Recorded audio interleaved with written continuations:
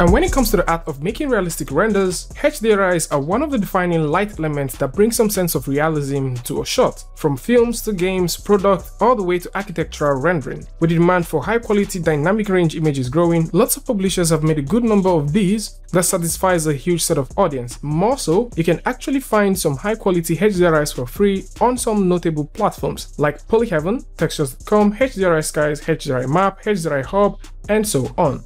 But what if you would like to create your own HDRI, art direct the landscape, and potentially become your own HDRI artist? Well, those days of wanting are over, as you can now create your own HDRIs totally for free, all thanks to the brand new nvidia GauGAN 360 that offers all of these and even more. The brand new nvidia GauGAN 360, which is currently in beta, follows the footprint of the previously and widely acclaimed Doodle to art nvidia GauGAN to create a much more compelling and an easy way of creating HDRI. This simply brings the art of HDRI creation to your fingertips and gives you all of the tools that you need to create your own personalized HDRIs. And for you to get started, there's going to be a link in the description that will bring you over to the nvidia GauGAN beta page where you can test this and see this for yourself. And once you open up the website, what you get is this. You actually have 4 different canvases which you can explore stuff with. And if you scroll all the way down, you need to actually click on this button to agree to the terms and conditions from nvidia, which simply specifies that you don't need to use this for some evil intentions and probably you shouldn't replicate or redistribute this. So with this checked, you can now go all the way up and start creating stuff. On the top, you find the new, undo, tools that you can work with, the styles that are available, your brush type, and right here you find a set of elements that are currently available that you can explore with. This takes about 30 seconds to actually calculate and give you the HDRI that you want. So real quick, this deals with the floor and this deals with the sky. And if you would like to play with the landscape, you can click right here and you can define how you like some parts of the sky to look like, and of course how you also like some parts of the ground to be like. And you can plant some trees, plant some grasses, some straws, some flowers, wherever you want. Now, before we start creating stuff, it is worth mentioning that for you to start making anything, if you like a particular style or filter type, you need to select that filter type from here before you push this button. Let's actually click on this one. So this is the one we would like to use. We can now click on this button without doing anything here, and let's see what we get. This takes about 30 seconds for it to calculate, so it is quite a while for you to just take a coffee and wait for this to load. And once this loads up, you can now see what we have right here. We have the HDRI, and if you scroll all the way down, you would see the complete HDRI from this section. If you now want to start painting stuff, of course, you can literally do that.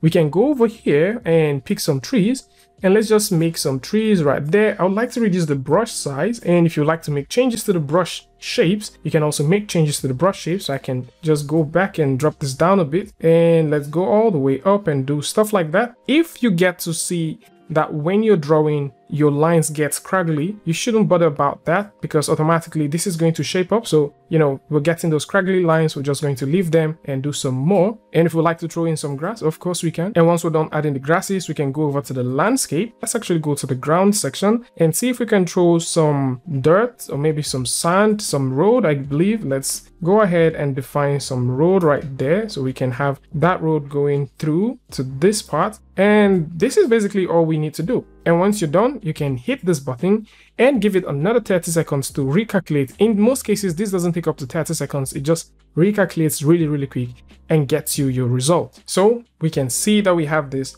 right here. We don't necessarily see the road. I think for some reason we don't get to see the road. And this brings me to something which I see that we may be getting sooner. So with this in beta, there is no eraser. So it simply means you cannot erase stuff, but it doesn't mean you cannot fill things up. So we can use the fill tool and fill here with pavement. Okay, so we can fill this entire place with pavement, or we can actually fill this entire place with sand.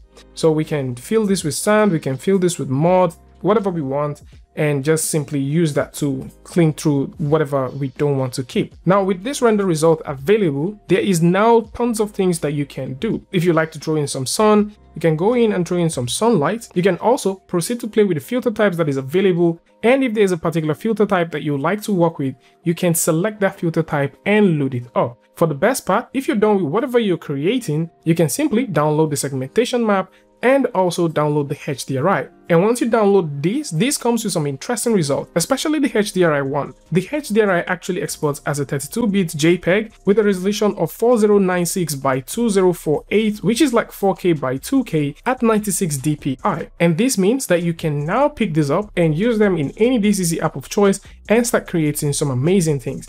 Although this is still in beta, there are tons of things that I would like to see. Just like we have with the nvidia canvas, maybe having sections and layers and also having the erase brush might come in very handy. And if possible, a much more instantaneous process will be well appreciated. So this is more like it. For those who are thinking about creating HDRIs, you can simply come through and start playing with this and create that particular HDRI that you've always wanted.